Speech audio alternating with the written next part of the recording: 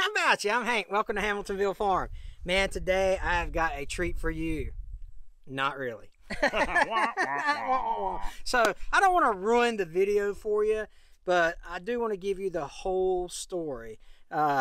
This fire truck, we're back out here at the fire truck, right? And I'm making this intro after the fact. We've already looked at it and all this good stuff. We've already shot the outro, actually. I want to tell y'all a little bit about it before we actually get to the video portion of us working on it, and to tell you why it's still sitting there. All right. Got the Hamiltonville Farm Master Mechanic with me today. We should stop telling people that, Hank. Listen, we got to figure it out today. You're like, why you bring Brandel on this video? Yeah, why do you bring me around, Hank? Because, got to have his brains and my looks so we can start on the old fire truck. Man, I'm telling you, ain't this thing going to be awesome? So today's project is we're actually going to try to get this thing cranked up, and we're going to try to drive it home. No kidding, going to try to drive it home in this video.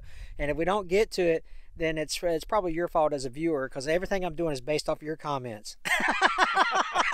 Totally joking, right? Hey, listen, we're going to go. The first thing we're going to do on this is we're going to lubricate that jack handle for the cab, because we know that we're going to need to raise the cab up to start doing some work. So let's go ahead. Let's get the old liquid wrench. We got, we're big fans of liquid wrench here on the channel. So we're going to take the liquid wrench lubricating, penetrating oil, hit this jack handle with it, and get started. The handle here for the jack is here. Actually, we brought a breaker bar as well, and there's a safety lever in there that you have to hit as well. I'll show you. I watched a video on that. You can learn anything on YouTube, right? It's like a two-step process to actually get the handle lifted up. So let's go ahead and spray it. You want to do the honors there, young man? Yeah, let's do it too. Right. I'm just going to spray everywhere. Yeah, absolutely. So a couple things about the truck itself that we've determined. It's a 391, and it's got a Clark 285 transmission in it. Nice rat's nest. Brandon, you think? We love critters. Yeah. So when we tilt this thing forward, we're going to see if we get any rodents scattered out of the way. See the mass exodus. So we're going to let the lubricating oil do its thing, and then we'll actually try to raise this cab up and get started on it.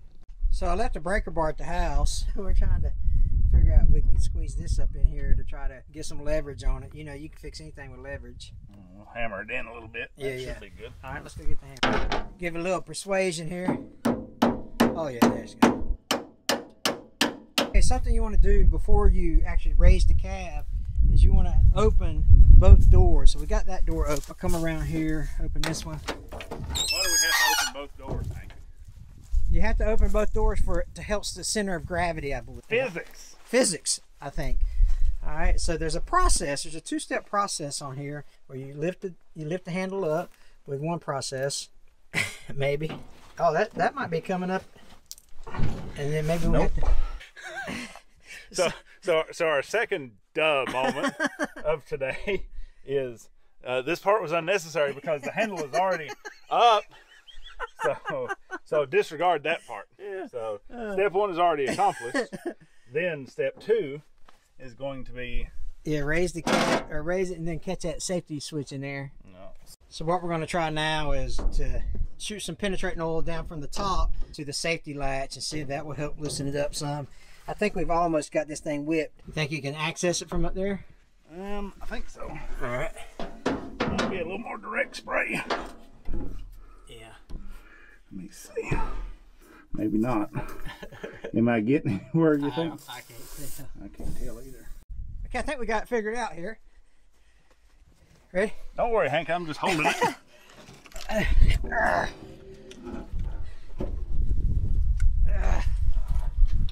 There you go. Ready?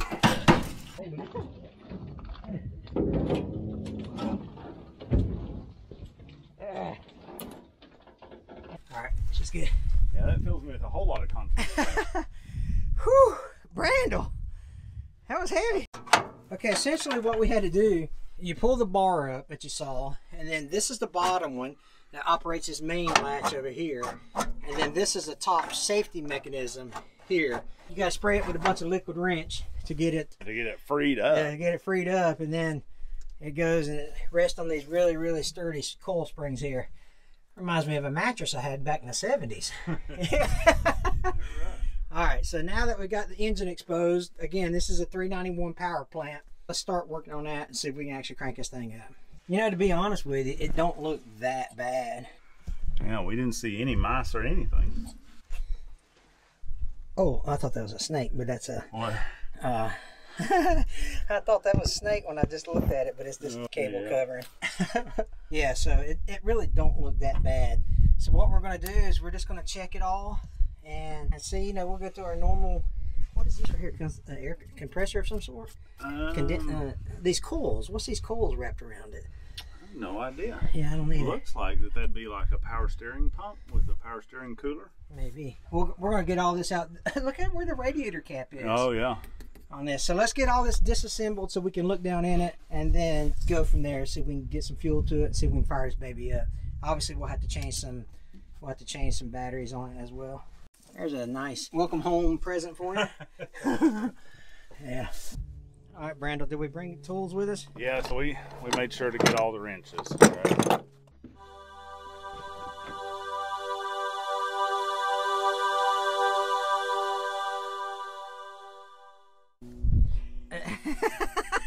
Ta-da! All right, so let's see. We've got this is for our battery cables. This will be for our carburetor. This will be for the air filter. Okay, yeah, I think we've got everything. Yeah, I think we've got all the special tools that we need for the job. Yeah, good thing we brought an assortment. That was pretty important for this job. I think so. All right, let's get started. We'll go ahead and get the man. No, well, here's I think, Brandel, this is the easiest access to a engine that we've done. Yeah, I think so. We've each got a nice little seat to sit on here with the front tire. So yeah, it's nice. All right, it'll work real well. Let's get this bad boy off here. Oh, it ain't even got a... It doesn't even have a nut on it, does it? Sure not. What is this? Some kind of little set screw. Well, nothing really goes into it. So. Well, we go to start taking the air assembly off here, the air cleaner off, and we got to looking, and I was like, Brandel was like, well, you know, it's a little challenging to actually start something when you're... Somebody got a little hungry. Golly. And look at the coil wire here. Main wire. Man, shoot. Why didn't I... Well, I didn't raise the cab last time I was out here. Okay, let's get what we can get cleaned up. And then we'll go... Well, gosh, that just aggravates the hound out of me. Doggone it. Hank, even mice have to eat. I reckon. What about the other... well, we're going to get a whole new set. Yeah, they're definitely slowly working on it anyway. See, we've got all the little... That one's done. Yeah. All right. Okie dokie. Well, let's get what we can get, and then we'll go from there. It has rusted sludge. Okay, so what we're going to do is we're just going to try to clean up what we can clean up. Maybe even do a little work on the carburetor while we're out here. Then come back with some plug wires to see if we can get this thing. Man, good thing we're 87 miles off the main road on the dirt road. We're right? so far away from everything, dude. So here's what the inside of the carburetor looks like. So let's take a look at what that is, and then we'll actually try to work on this just a little bit while we're out here. What we're going to do is we're going to actually take the carburetor off. It's a simple process to actually remove the carburetor. So we'll go ahead and take it off, get it cleaned up, and then maybe run to town and see if we can't get some spark plug wires and make it back. So here's what we're dealing with here. We're at this person's property, and it's also a place where people hunt. We're in deer season, and so we're trying to be considerate by coming midday in between sessions. You know, a lot of people hunt in the morning, a lot of people hunt in the afternoon, and so we want to try to hit them at lunchtime when they're gone. So we're going to try to get this done. We'll try to run into town. It takes forever to get to town from where we are, but maybe we can come back and get the plug wires put on. We'll see what else we're going to need and then get back to it. Yeah, I'm going to edit this part out of me using a ratchet and socket. Make sure you don't break it. Yeah, let's not break the vacuum line. Got all four of them. They're all loose. Well, somebody just showed up. How about you? Hey, man, we got problems. Yeah, what you got for problems? We ain't got no plug wires. The rats ate them all. You brought the plug wires, right, Tommy? I kind of expected that. Grab that 9/16. That one's going to work better. Scabble? Well. Oh, yeah. That's not going to work better, is it? That is super loose. Here, let me see. Since you've got the... You got that adjustable? I got the baby. Here, it's right here. All right. I got the baby one in my hand. All right.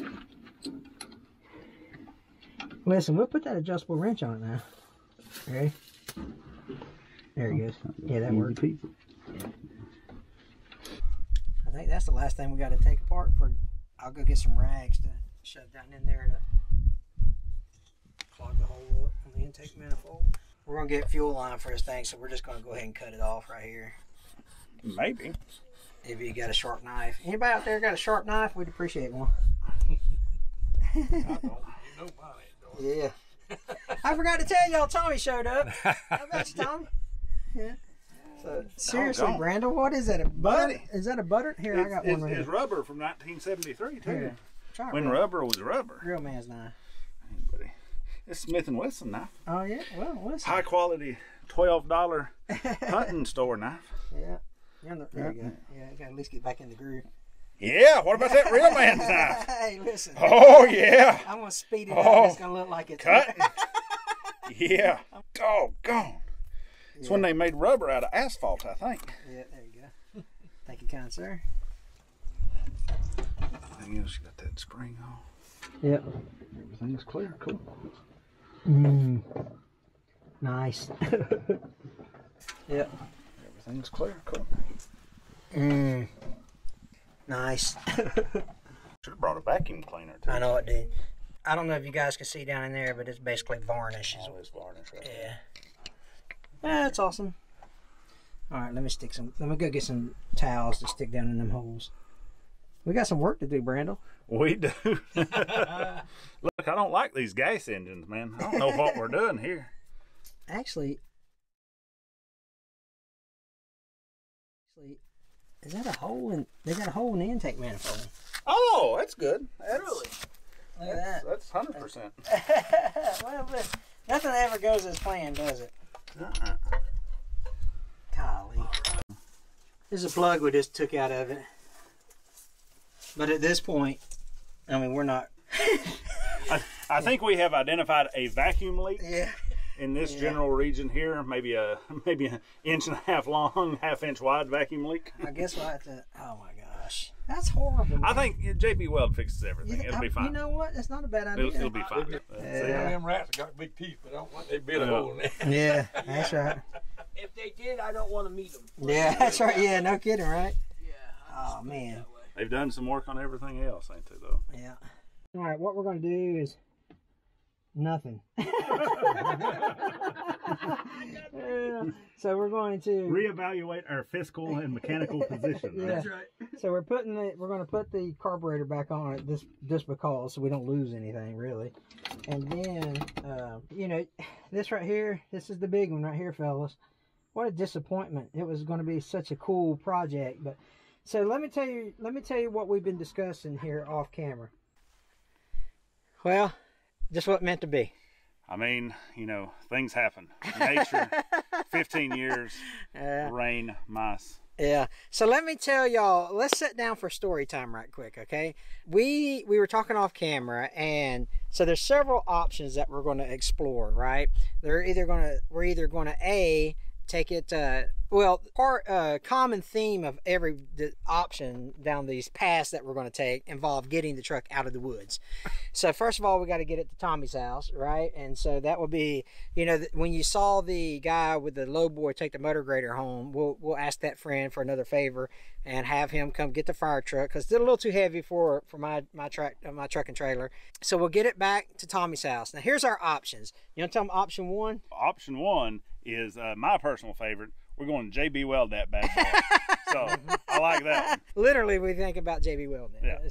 So that's number one. JB Weld the hole and see what we can do there. Number two is buy a new intake manifold and see if you can just replace the intake manifold and the carb and all the wires that are chewed up as well. And then the slave cylinder that they told us was bad on it. You know, it ran when parked. So always, right? You know, quote unquote. Yeah. And then we have a third option as well, and that involves, it's probably the easier option, but might be the more expensive option. Yeah. Right, Brandel? Yeah, absolutely. So since it's in the nice fire truck, we've got access. We could actually just swap the engine, just pull the engine, stick a new engine, probably maybe with a bell housing adapter or something. But yeah, I think that would be definitely the easiest. But you know, like you said, gonna have some more money. But it's okay though, because it's not my money; it's Tommy's money. The bank of Tommy over here has got all the money. So. Oh, and then there's always the option of just pulling it out of here and selling it for scrap, or find another collector that wants to restore it, put a new engine on it. There's tons of people out there. If you're watching this video and you're interested in buying it from us, send me an email, hank@hamiltonvillefarm.com, and you could do it that way. So those are the options that we have, or that we've been discussing. If you have any more options, let me know in the comments below, because that will help us make a decision as well. You will see this fire truck again on the channel. What that looks like is yet to be determined. Anyway, hey, listen, as always, we appreciate you watching. If you haven't subscribed to the channel and you like this kind of content, please consider subscribing. And watch the day that I first came out to the fire truck to kind of do an overall analysis of what it was going to take to fix this thing right there. So, okay, you guys take care. God bless you guys. We'll see you.